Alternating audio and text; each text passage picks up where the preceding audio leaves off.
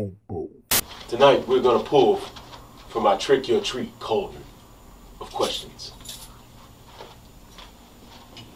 Can you do me an honor, sir? Let me see what you got.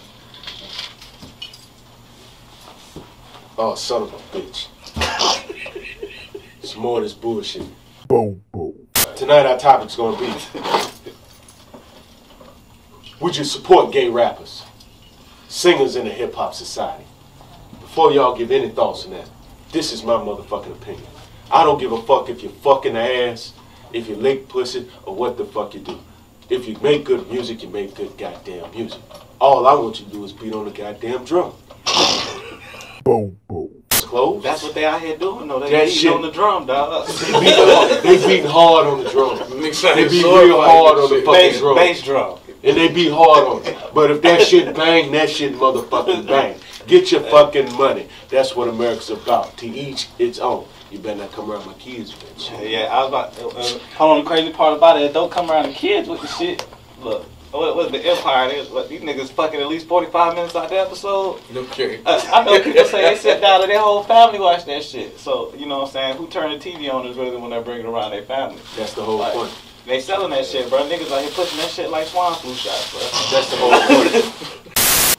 Today in America, we're so inundated by homosexuality and fornication that motherfuckers can't teach a strong boy to be a Christian, can't teach a strong girl to be a Christian, and fuck girls like boys supposed to do. And girls fuck boys. Bobo.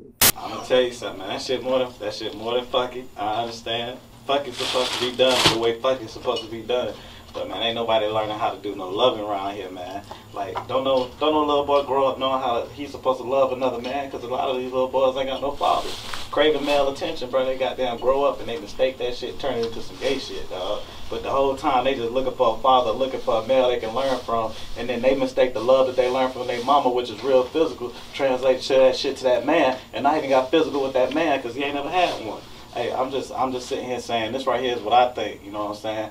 That's another theory. Start loving these boys and start showing them how to be men, real men, and stop fucking sensitizing the shit out these little boys, talking about no guns, don't be fighting. All that shit part of growing the fuck up. No, that shit is bobo.